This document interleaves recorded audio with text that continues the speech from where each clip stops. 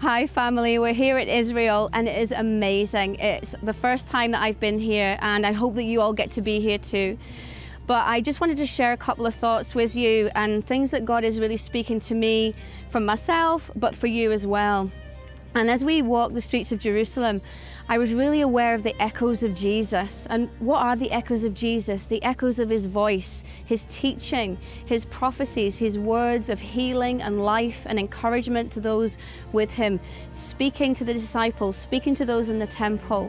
Even the echoes of, if you will, his fragrance is what captivated me in the streets of Jerusalem. And it's so busy, it's so hot, and so much of life going on.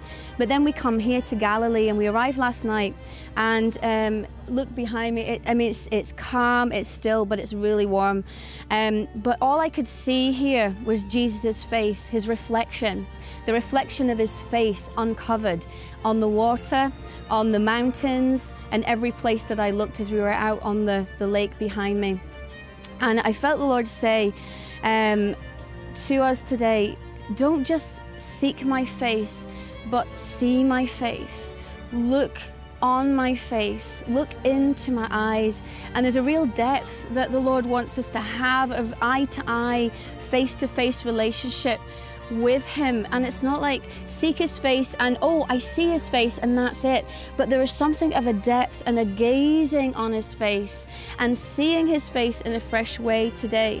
So I just want to loose by impartation that which the Lord showed me today on this boat at the Sea of Galilee of his face, that you would truly see it, that you would truly know it, and that you would allow him to look in your eyes, because when he looks at you, you are transformed, we are transformed.